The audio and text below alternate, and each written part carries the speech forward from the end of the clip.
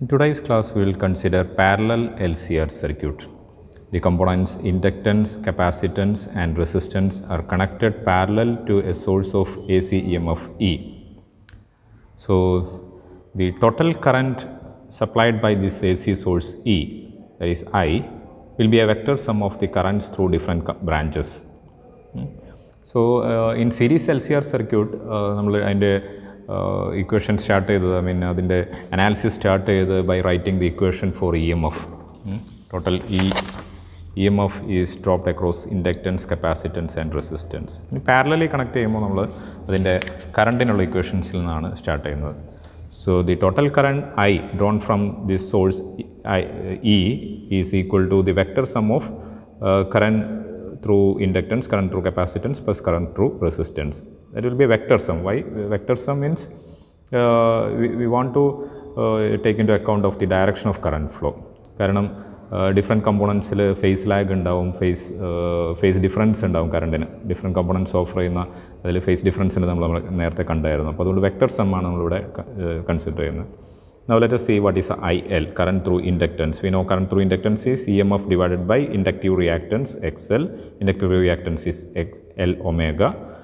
Similarly, current through capacitance is E by XC.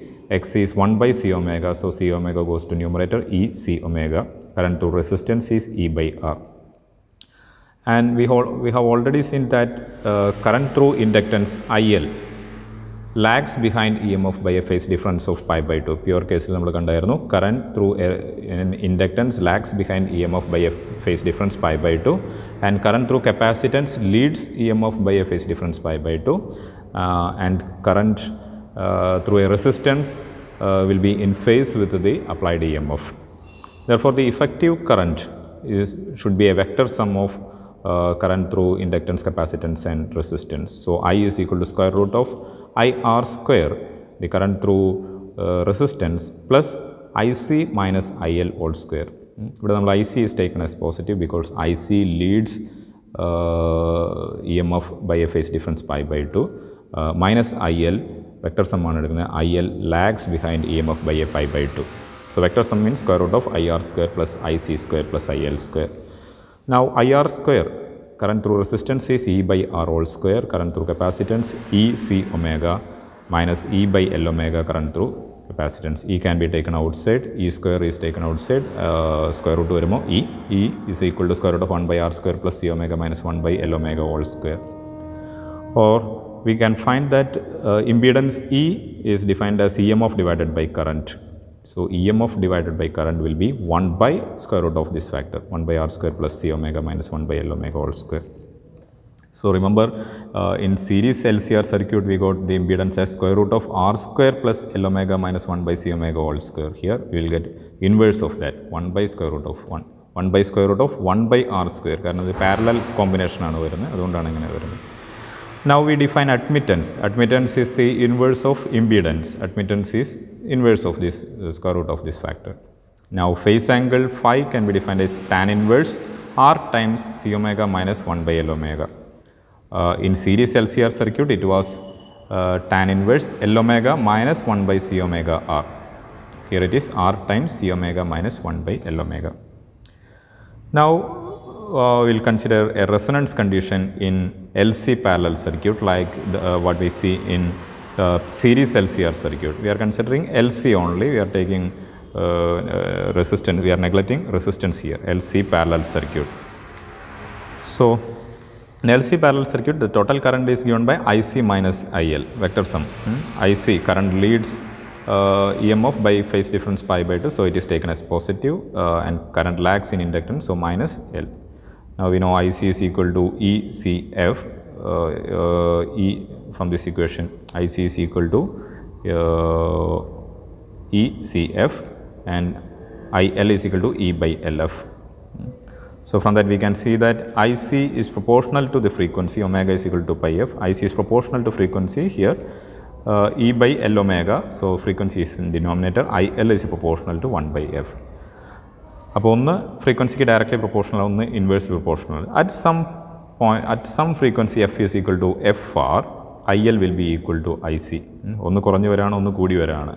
ഒരു പോയിന്റിൽ ഇവർ ഒരു പർട്ടിക്കുലർ ഫ്രീക്വൻസിയിൽ ഇവർ രണ്ടിലും ഈക്വൽ ആവും. And we know it is oppositely, അത് രണ്ടും ഈക്വൽ ആൻഡ് ഓപ്പോസിറ്റ് ആണ്. So I will be 0. So the effective current becomes 0. This condition is known as resonance in LC parallel circuit. Now at resonance for in LC parallel circuit, the circuit passes only a minimum current, അല്ലെങ്കിൽ I almost 0 ആവാണ്. Resistance ഉണ്ടെങ്കിൽ 0 ആവില്ല, resistance ഇല്ലാതെ pure LC case ആണെങ്കിൽ current will be 0. Okay. So this is the resonance condition. So we can analyze further this resonance condition. For LC parallel circuit, we have I is equal to E times C omega minus 1 by L omega, and impedance is given by 1 by C omega minus 1 by L omega. Now at resonance, we found that IL is equal to IC. From this condition, we can see XL equal to XC, or L omega equal to 1 by C omega, or omega square is equal to 1 by LC, or frequency, resonance frequency FR is equal to 1 by 2 pi root LC, the same expression that we got for series LCR circuit. So the resonance frequency is same for LCR circuit and series LCR and parallel LC circuit.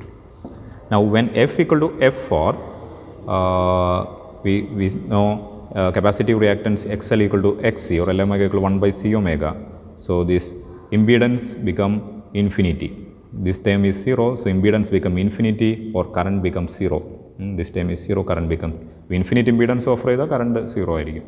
So LC circuit completely stops or rejects the AC flow, or it behaves as a perfect choke for that frequency. ആ resonance ഫ്രീക്വൻസിയിൽ വരുന്ന കറണ്ടിന് ആ ഒരു applied EMF വരുവാണെങ്കിൽ അതിലെ കറണ്ടിനെ completely stop ചെയ്യാണ് or reject ചെയ്യാണ്. So it is known as A റിജക്റ്റർ circuit, rejects the current flow at resonance. Now we can draw the resonance curve, frequencies versus current, the response, frequency response curve. Now we already said that at F equal to FR, at the resonance frequency current will be minimum. ഇനി അവിടെ നിന്ന് അങ്ങോട്ട് frequency കൂടെ കുറയോ ചെയ്യുമ്പോൾ L ഒമേഗയോ C ഒമേഗയോ dominate ചെയ്യാം. അതിനനുസരിച്ച് ഒരു finite quantity കിട്ടും, അതിനനുസരിച്ച് കറണ്ട് ഇൻക്രീസ് ചെയ്യുന്നത് കാണാം. ഇനി R equal to 0 ആണെങ്കിൽ, പ്യുവർ LC സർക്യൂട്ട് ആണെങ്കിൽ at resonance current will be 0. Resonance ഫ്രീക്വൻസിയേക്കാൾ കൂടുകയോ കുറയോ ചെയ്യുകയാണെങ്കിൽ വിൽ ഗെറ്റ് കറണ്ട്.